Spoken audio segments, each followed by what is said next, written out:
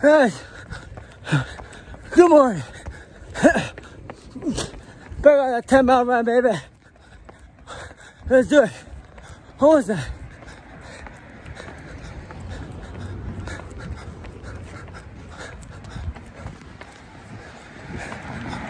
Oh yeah, hit by a car.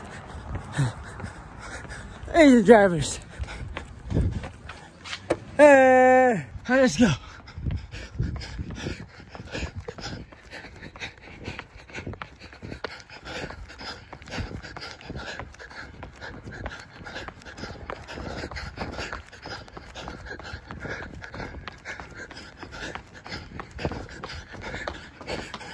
Hey.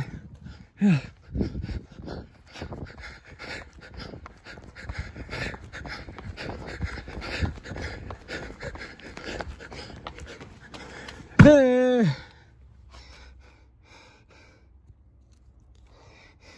Yeah, 10 miles in the books, baby. Hey guys, how you doing? Still done doing my 10-mile run, baby.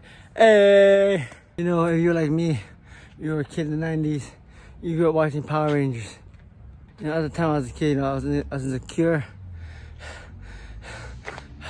I didn't want anyone to know that I watched Power Rangers. It was kind of corny, but secretly after school, when I got home at 4 o'clock, Power Rangers comes on, I was excited. Yeah! And if you ever want to watch the Japanese version, I've been watching the Japanese version, so this is where Power Rangers really came from, and I just want to check it out. I heard it's more violent, so if you're interested, it's a Kyuryu, it's Kyuryu, Sentai Zentai, I think it's a Ryu or Ju Rangers, Ju Rangers, Ranger, you know. So it's a little bit different from the American version. In the American version, they have teenagers as the saviors of the world, but in the Japanese version, they actually have young adults, the ancient adults, ancient warriors that come back to Earth to save Earth from, I guess, what is the root repulsa. So now that I'm older, Zordon, the captain, I guess, the guy that summons all the kids.